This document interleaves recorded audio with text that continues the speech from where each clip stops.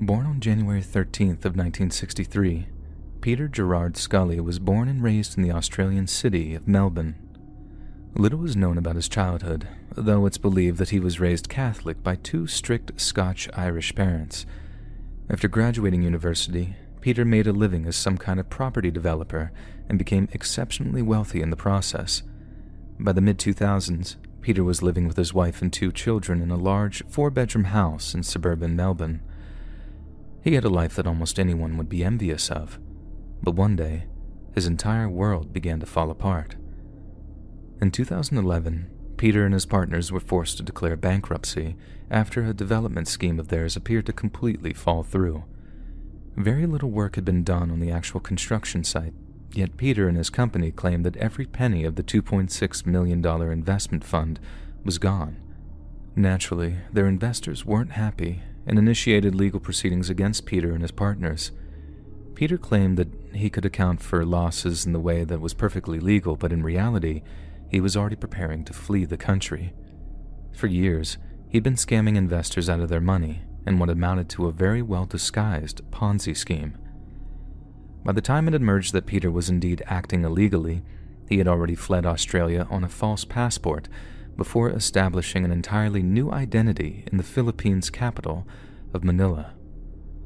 Once he'd established a degree of anonymity, and knowing that Manila was the first place Filipino police would look for him, Peter traveled over land and sea before reaching the southernmost island on Mindanao.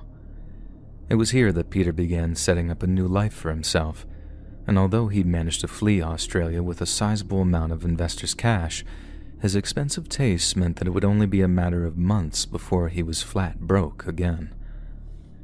Peter needed a way of earning a living, yet he couldn't do so legally, as it'd almost certainly give away his location to the authorities. He obviously wasn't afraid of operating outside of legal constraints, but with his reputation in tatters, there was no way of him securing any reliable outside investment. Peter needed money, he needed a lot of it, and he needed it quickly. So he turned to the darkest and most depraved of all online marketplaces, the exploitation of children. With the help of two Filipino women named Karma Ann Alvarez and Lizo Margario Castaña, Peter began setting up one of the most evil and prolific child exploitation websites in contemporary history. He would send Alvarez and Castaña out into some of Mindanao's poorest towns and villages, promising generous financial compensation to the parents of any child willing to hand them over for the purposes of a photo shoot. The children were then returned a few days later, visibly shaken but with sizable wads of cash with them. The children either never spoke of the ordeals they'd faced at the hands of Peter and his so-called girlfriends, and those that did were either hushed up or disregarded. The harrowing abuse that took place at Peter's photo shoots were recorded before the videos were uploaded onto a dark web messaging forum that he created named No Limits Fun. The most notorious of these videos was entitled Daisy's Destruction and depicts the despicable abuse of 3 underage Filipino girls. A mere preview was uploaded to the webpage while Peter offered visitors the full unedited recording for around $10,000. One of the most active of the abusers in the tape is the 19-year-old Lizo Margario, who had herself been trafficked at a similar age as the children that she ended up abusing. For 5 long years, Peter and his accomplices continued to traffic and abuse children until one day, Karma Alvarez appeared to have had a change of heart. To Karma's knowledge, Peter's routine was simple. He'd trick a parent into giving him their child, record their exploitation, then return them with money. But even this had proved too burdensome on her conscience. She apparently pressured him to raise his age bracket, so to speak, and to introduce alcohol to the girls so they didn't suffer as much during the abuse. Peter seemed to have agreed to this, as in 2015, he coaxed 2 teenage girls back to his home with the promise of food and alcohol. The girls came willingly at first, but when it became evident that Peter planned to abuse them, and to document it no less, they attempted to escape. Peter and his photographer, the identity of whom remains unclear, apprehended the girls in the process of their escape, before brutally beating them and dragging them into the home's earthen cellar. There, each girl was forced to dig their own grave before Peter announced that they were to be buried alive. The girls begged and pleaded for their lives, swearing on all they held dear that they'd never breathe a word of what had occurred that evening. It was only then that Peter planned to let them go, confident that fear would forever seal their lips. But before that, he decided to hang on to them for a few more days, just to make sure that he'd made his point clear. It was during this period of captivity that the girls were discovered chained up in the basement by Karma Alvarez. Horrified at what Peter had done, she waited until Peter left the house and then freed the girls from their bindings and allowed them to escape. She then drove to the nearest police station and told the whole grim tale to a pair of dumbstruck police officers. To locate and infiltrate Peter's dark web exploitation ring, the Filipino police enlisted the help of the Dutch National Child Exploitation Team. The international barriers in this investigation disappeared very quickly, noted Dutch detective Farid El Hamoudi. Everyone wanted the same thing, getting the responsible people behind bars. The NCET's white hat hackers made short work of the website's digital defenses.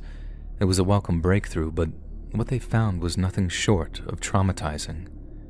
Peter's website accounted for one of the largest collections of exploitative images police have ever found, with hundreds of thousands of images accounting for thousands upon thousands of potential victims.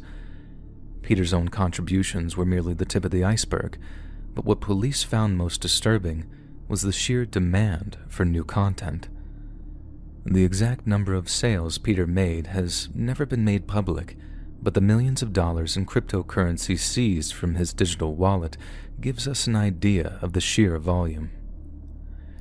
When it came time to put Peter in handcuffs, an international dragnet ensured that he had no escape from the Philippines or its surrounding territories. Police eventually tracked Peter to Balay City, where he was arrested on February 20th of 2015. His arrest and eventual conviction led to the apprehension of another Australian predator, 22-year-old Matthew Graham. Using the pseudonym Lux, Graham ran a number of what he referred to as hurtcore sites on the dark web. These websites specialized in the proliferation of particularly violent child exploitation videos, and at his trial, Graham disgusted those in attendance by claiming that he had acted in the name of freedom. At his own trial, Peter Scully faced a grand total of 75 criminal charges, with most of them pertaining to the trafficking and exploitation of children. He was tried along with two other men, a Brazilian named Hanno Caetano de Oliveira and a German man named Christian Rusch, who were said to have played an intimate role in the recording and dissemination of Peter's crimes. Sections of the video were shown to the jury, who later described how the girl had been hung upside down while the abuse took place. It should be noted that the footage was so graphic that several members of the jury sought psychological counseling in the aftermath of the trial, while prosecutors admitted to being traumatized at the trial's conclusion. "They were the most devastating thing I'd ever seen," said Ruby Malinog. "I cried when I was watching them. In fact, I feel like crying just now while talking about it. It was hard to believe what I was seeing, and hard to believe that somebody could do those things to children." One of the top figures in the United Nations Office on Drugs and Crime called the case the most horrific thing she'd ever had to deal with Peter's crimes being so severe that the Philippine government flirted with the idea of reintroducing the death penalty, which had previously been abolished less than 10 years prior. Northern Mindanao Chief Prosecutor Jamie Umpa was quoted as saying, "If I had my choice, it would be death for Scully. I want it to happen. We have to send a strong message to others that if they come to the Philippines and torture and abuse our children in this way, they will be investigated with the full force of law and executed." At one point during the trial, Peter Scully appeared to laugh and joke with his confidants, but when he was found guilty on 1 count of human trafficking and 5 counts of violating underage girls, he failed to see the funny side. The 6 counts were enough to secure a life sentence, but not all Peter's crimes had been accounted for. In November of 2022, Peter received a second conviction and was sentenced to an additional 129 years in prison. while his more repentant accomplice, Karma Alvarez, received life with the possibility of parole. Lazo Margallo Castaña was sentenced to 126 years in prison for being an active participant in the exploitation. Two other accomplices, Alexander Lau and Maria Dorothea Chia, who were said to have played a lesser role in the exploitation ring, were sentenced to 9 years apiece. Since his imprisonment, Peter has complained of the conditions in the prison he's being held at, claiming overcrowding and underfeeding has led to a rapid deterioration in his health. Jail warden Ferdinand Pontillo told the media that he wants to be pampered with luxury food and a mobile telephone so he can make international calls. He wants the same conditions as there are in Australian jails, but this is not Australia. Peter has refused to comment on the allegations, but it stands to reason that his lifelong home is severely overcrowded. Davao Prison and Penal Farm was built to house no more than 350 prisoners, but as of November 2022, it was home to almost 2,000 inmates. Yet it's difficult to feel any sympathy for a man who showed such a despicable lack of mercy or empathy for those whose lives he succeeded in destroying, all for his own perverse financial gain. But perhaps the most terrifying aspect of Peter's case is that jailing him barely made a dent in the ongoing effort to rid the world of child exploitation.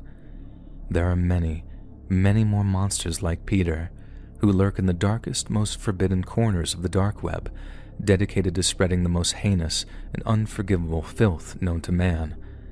The only silver lining of such a dark, foreboding cloud is that for every evil, dark web predator, there are a dozen equally dedicated law enforcement agents who want nothing more than to put them in handcuffs.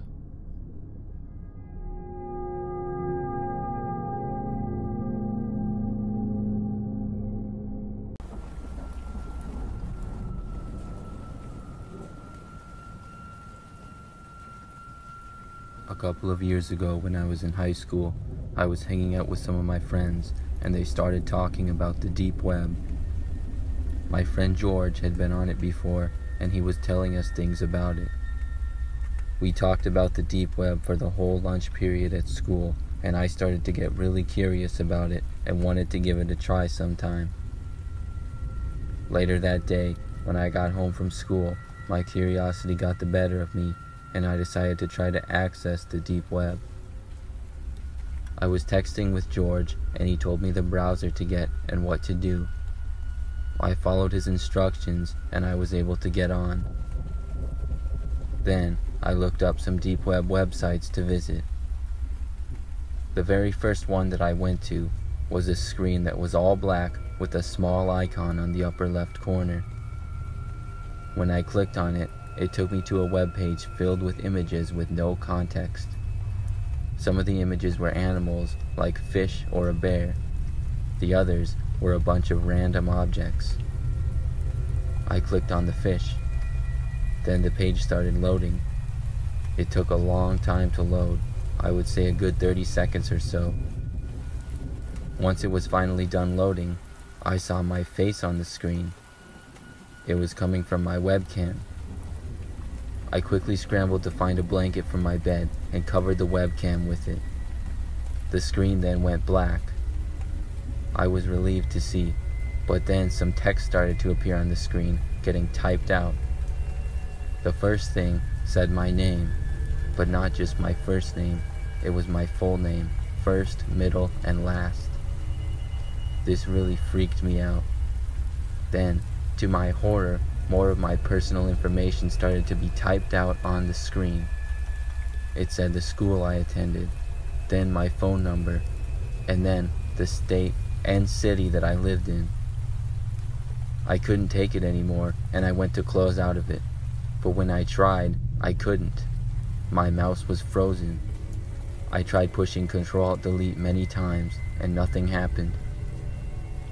I began panicking and pressing random buttons on my keyboard. I went to turn off my monitor, but nothing happened still. Then I pushed the power button on my computer, and still nothing happened. Finally, I went to the wall and unplugged the power source, which was an extension cord plugged into the wall. Everything turned off at that point. I sat there in shock for several minutes before plugging my computer back in to delete the browser. Thankfully, I had been planning to get a new computer for a while, and I got one shortly after. I will never forget that experience with the deep web.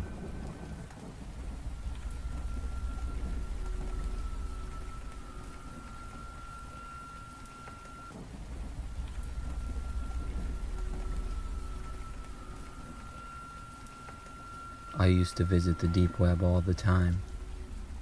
I have always been into computers, and my friends and I would occasionally visit the deep web out of curiosity when we were younger. One day, I was by myself in a deep web chat room. The chat rooms on the deep web always seemed to entertain me. On this day, I was mostly just watching people talk, but I occasionally would chime in. Then, one of the users in the chat mentioned me. We were having a conversation, but then it turned into a bit of an argument. The other user said something along the lines of that he was going to get me. I assumed he was joking, and I responded with a wisecrack. That made him angry, and he said some more bad things to me. At that point, I was getting kind of uncomfortable, so I decided to leave, and I closed out of everything and logged off. About 10 minutes later, I received a text on my phone. It was from an unknown number, and it said, "Why did you leave?" This was pretty creepy, but I knew that there were a lot of skilled hackers that went on the deep web, so I wasn't all that amazed. I decided to ignore the text and hope that he wouldn't contact me again. I figured it was just some guy trying to scare me, and while I have to admit I was a little bit scared, I tried not to let it eat at my brain. A couple of hours later, my phone started ringing. It was an unknown number. I picked it up and answered. There was no voice on the other end, but just breathing. I hung up on them and went back to what I was doing. But a few minutes later, I happened to glance out my front window and noticed there was a car parked in front of my house. I looked to try to see who it was, but from the angle it was parked, and also it being dark outside, I couldn't see.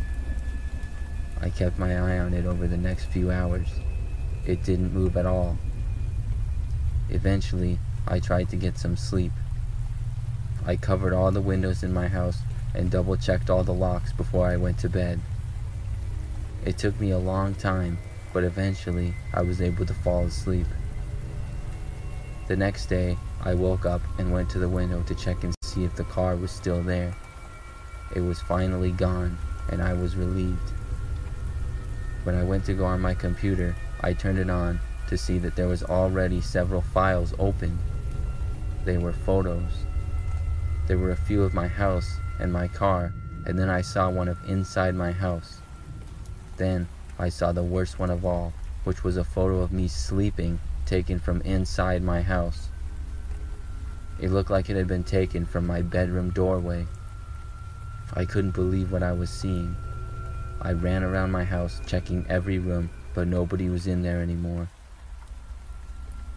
I went to my front door and saw that it was unlocked. I have no idea how they were able to get in my house. I am a really deep sleeper, and I guess that was why they didn't wake me up. For the next few days, I was looking over my shoulder every 5 seconds and kept looking out the window to see if the car would return. Everything was fine until about a week later, when I woke up in the middle of the night hearing a noise coming from my room. At first I thought I was just imagining things, but then I sat up just in time to see the back of a man walking past my room. This time, I called the police immediately. As I did, I heard the person leaving my house.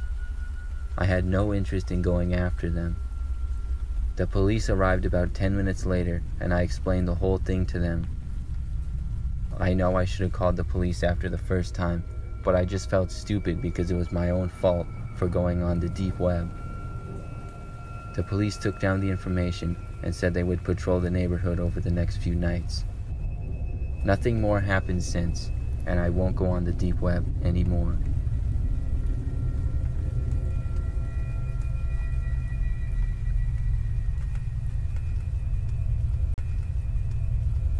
This story took place a long time ago, sometime in the mid-2000s. I was in high school at the time, and my favorite thing to do after school was play on my computer.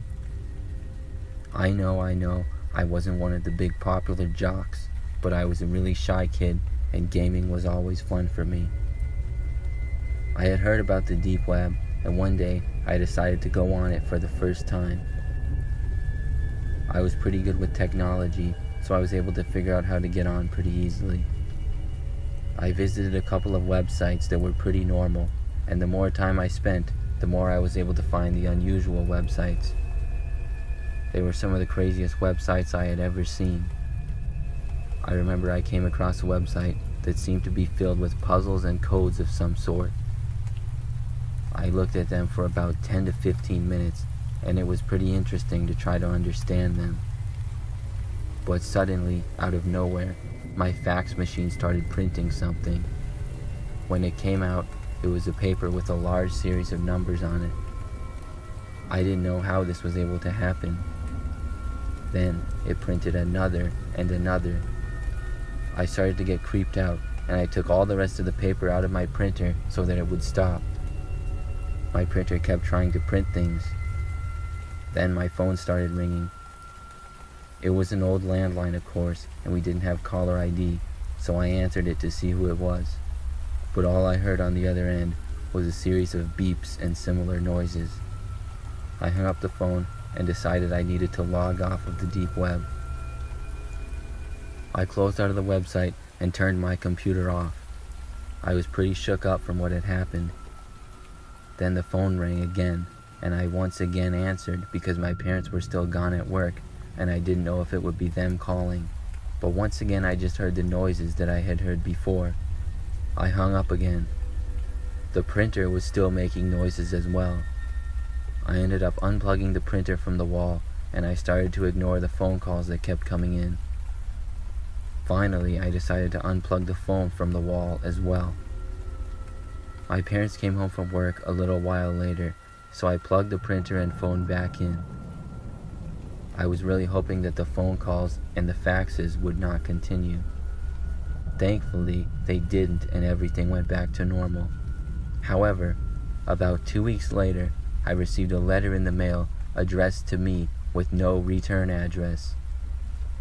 When I went inside and opened it up, I saw that it was a paper with more numbers of code.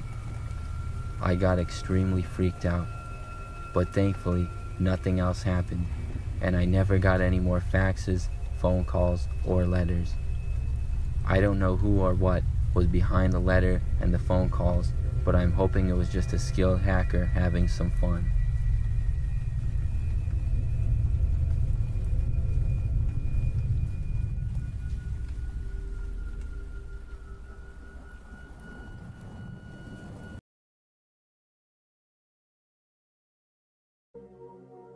Let me set the scene. The year is 1998, and the Euro is created.